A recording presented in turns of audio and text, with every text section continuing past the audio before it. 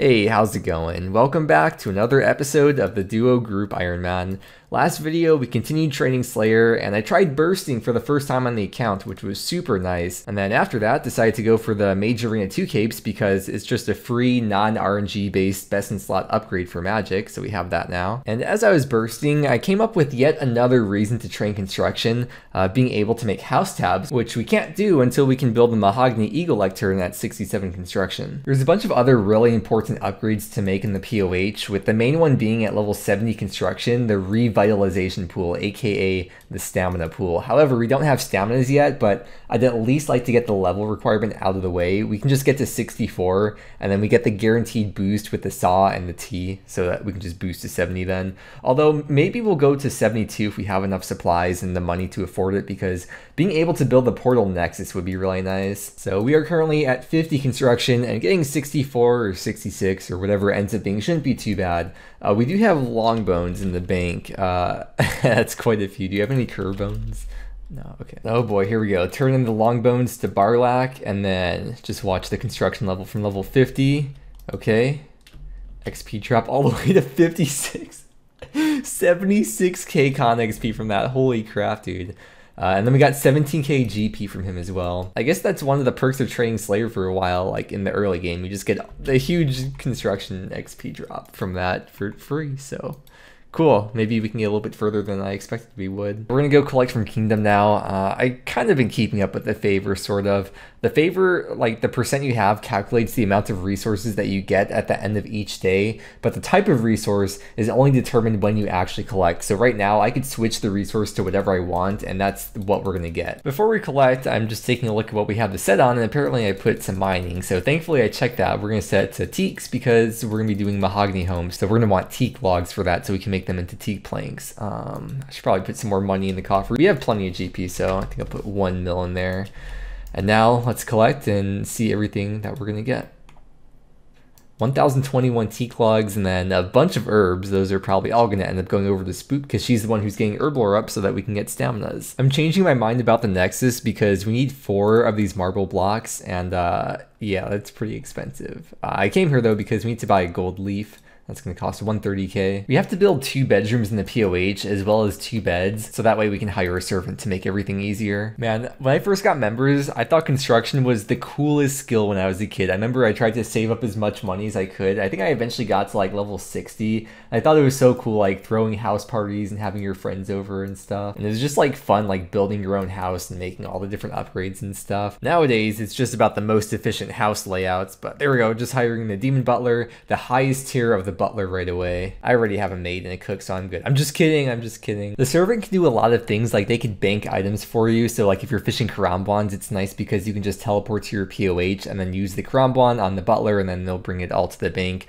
Or if you're like collecting mort by your fungus, for example, there's a lot of things you could do that with. What I'm gonna be doing right now though is using the servant to bring logs to the sawmill, and they make them into planks for you. Granted, you do still have to pay, and then no matter what your servant does for you, every 8 trips they make for anything, you have to pay a certain fee. For the Demon Butler, the fee is 10k GP every 8 trips, so that is kind of expensive. The servant's money bag was added in 2017, but before that you had to like go through a dialogue each time to give them their payment. But with the money bag, you can just completely skip that dialogue. You'll just get a notification each time they take GP out from the money bag. So we'll just put like 500k GP in there right now and we'll be set for a while. Every time we go to the POH, the servant will just be randomly wandering around. So what we want to do is go to the house options and then call servant. However, we don't have a bell pull right now. So what we have to do is build the dining room and then build the bell pull. And you could just come here and ring it yourself, but you don't have to do that. Just like whenever we spawn in the POH now, you can just immediately do that and the servant will come right to you. The Demon Butler can move 26 items at once, and luckily we have exactly 26 spaces open. So we have we had some teak logs from before. Looks like we have over 1.6k in total, so we'll switch that to all, take them out. We're gonna teleport to the POH, get this option ready here. Click house options, call servants. Oh yeah, we have to set this up the first time, but after this time, it should just be a right click option, I believe. And yeah, you do still have to pay the GP, like I said, so 13k per trip. And then when we teleport out of here, because he comes back so fast, when he comes back, and you're not there, the planks automatically go to your bank. So we don't have to like go back with an empty inventory or something.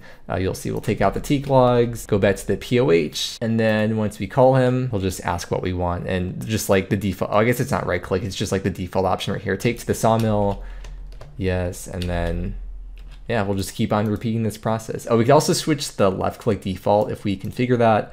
We'll switch the left click to the GE, and yeah, I'll just start doing this now. It looks like the Demon Butler always spawns in this room, the parlor, so I want to see if we switch that to a different place. We'll move that like down here or something. And then now when I try calling him, he instantly teleports to me. Okay, so you don't want to have the parlor like right next to the entrance portal. Otherwise he'll just start slowly walking to you. So if you have the parlor like a little bit further away, then he'll just teleport right to you. By the way, you could also do this on a PvP world because with the Camelot teleport, it teleports you directly next to a bank chest.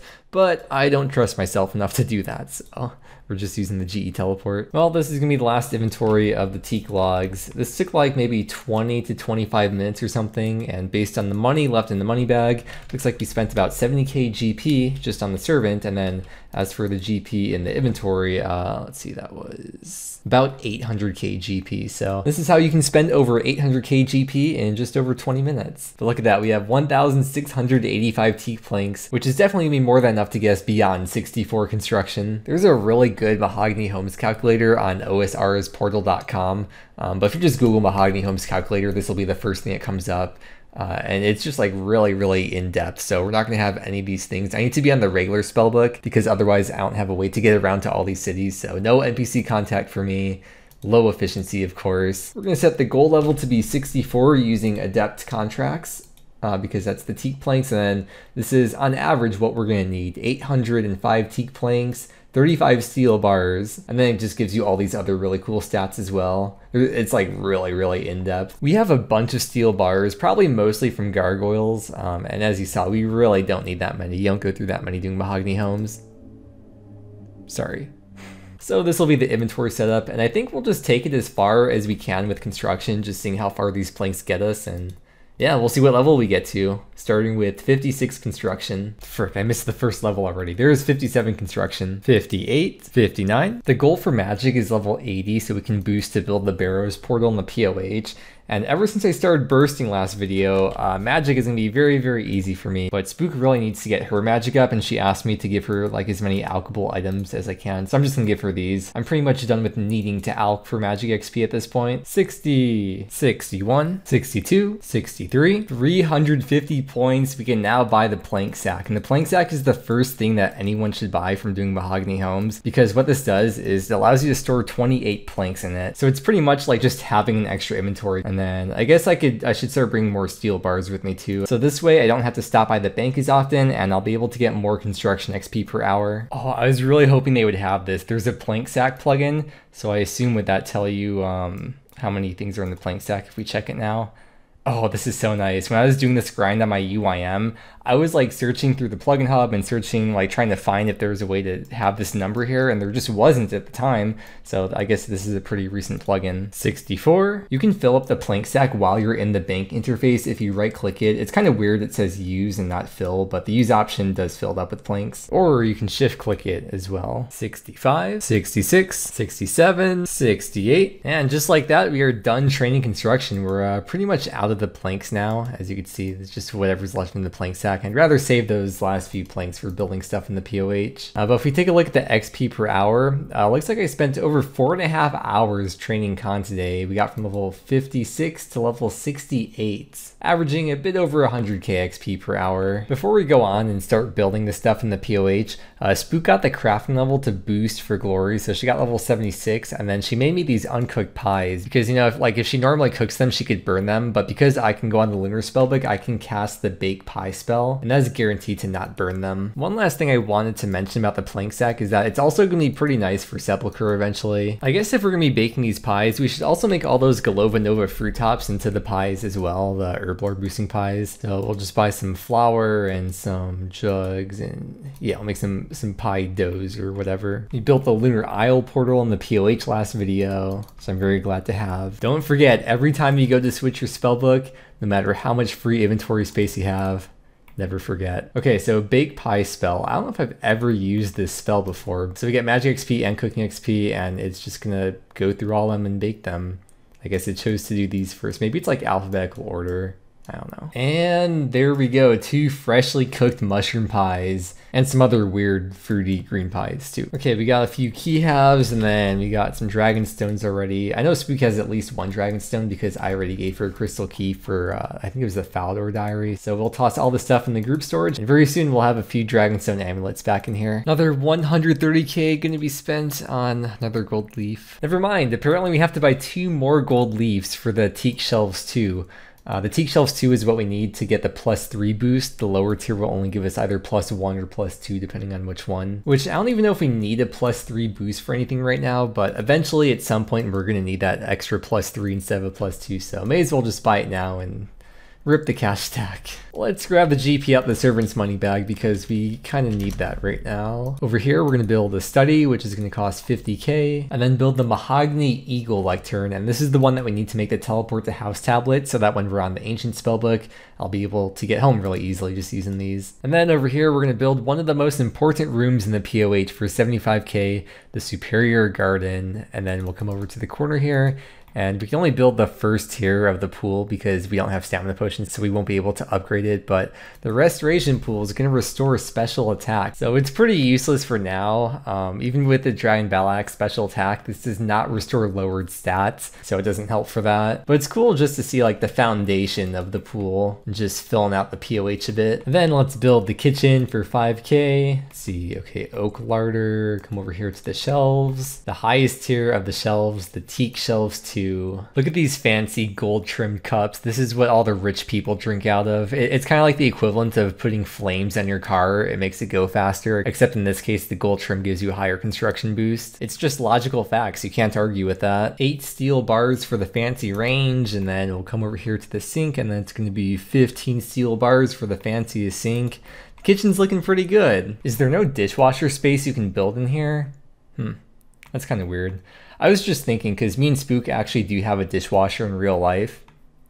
It's called me. Oh baby, here we go. Let's see them. Oh, it's beautiful. Oh yeah, I gave her a couple more crystal keys to make these dragonstone rings so we could have rings of wealth as well. And then the amulet of glory. Oh, it's beautiful. I'll trade these back to her. Oh, the upgrade, dude. Here's what we had before if you want to compare the stats. The amulet of glory compared to the amulet of power. So +6 for attack versus +10 for attack.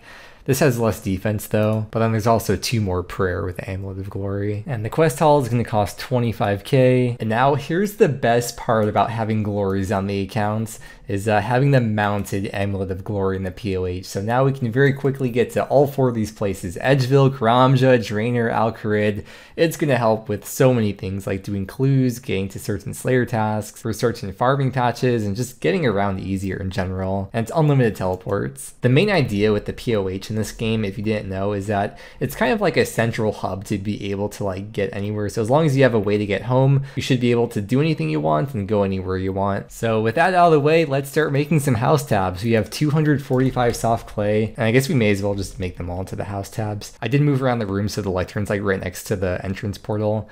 And then we just click create house tablet, and then we just AFK here and watch this very funny animation. And luckily, because we have the dust staff, we only need to use 1 law rune. We don't have to have like the air or the earth runes in the inventory. As you can see, it's only using up 1 law rune per tab. Even though it feels like we built so much stuff in the POH, it's like, I feel like it's just 1 thing per room, so the house still just looks really empty. All right, let's see how many house tablets we made. 242. We should be set for a long time for doing bursting with that. I just came over to Crabs for a little bit while we were downstairs cooking and drinking for a bit, but I think at this point we should at least strive for 1 Slayer level per video. I think that's still pretty realistic at this point, and it's even easier right now because we're already like halfway through the level. So let's get back to doing Slayer. Oh, you can see I had the Ring of Wealth on, so we picked up a few coins as well. If you didn't know, by the way, the Ring of Wealth, even if it's not charged, it picks up any kind of currency, whether it's Numulite, Tockle, or just straight up GP. Hey, these 6 hit points. Oh, we're so close to 100 combat, 1 more strength level. Oh, I got neck reels, because this is the 200th task, but it's in the Slayer Tower.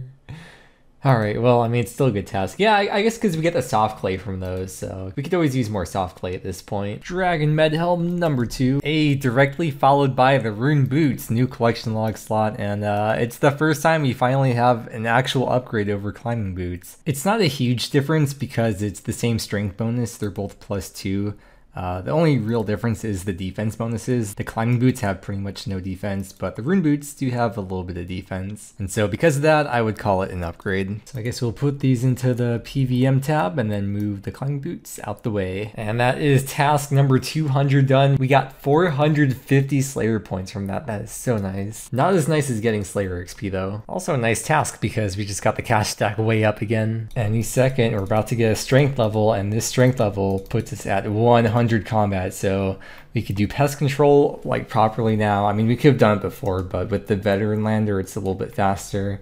And then we could also use Durdel, which I don't think I'm actually going to use Durdel for Slayer until we get the Karamja gloves, probably until at least the Hard Diary, so that way we can get the teleport there. I probably won't be on Lunars too often for NPC contact. It's another beautiful day to check the mahogany trees. This is going to give us 63 farming. Actually, I think we might get one more level if we check this last one here. Yep, that's going to put us at 64 farming. Potato cactus. One more level till Hispori. Here we go, 82 Slayer. This is what it's all about, man.